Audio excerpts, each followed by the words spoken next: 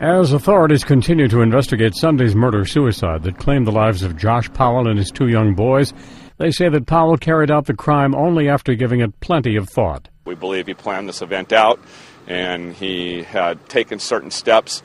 He had taken boxes of toys and books and donated them to the Goodwill sometime over the weekend. So this is definitely a deliberate, planned-out event. Powell and the two boys all died of smoke inhalation. The boys also suffered chop injuries that contributed to their deaths, and investigators say they found the hatchet that was used near the bodies. Powell also used an accelerant to make the home burn more quickly. We found 2 5-gallon cans of gas. One of them was with the bodies. The other one, we believe, was spread throughout the house. There was accelerants throughout the whole entire house. Powell has long been a person of interest in the disappearance of his wife Susan several years ago.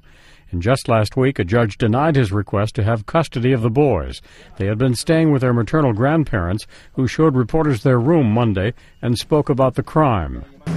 He's disturbed. He just disturbed. The act that he did was cowardly, a desperate act.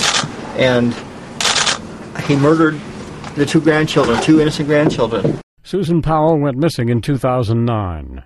I don't know what he did to my daughter. I don't know how, but I know he's responsible for her being gone. The boys left on Sunday for what was supposed to be a supervised visit with their father.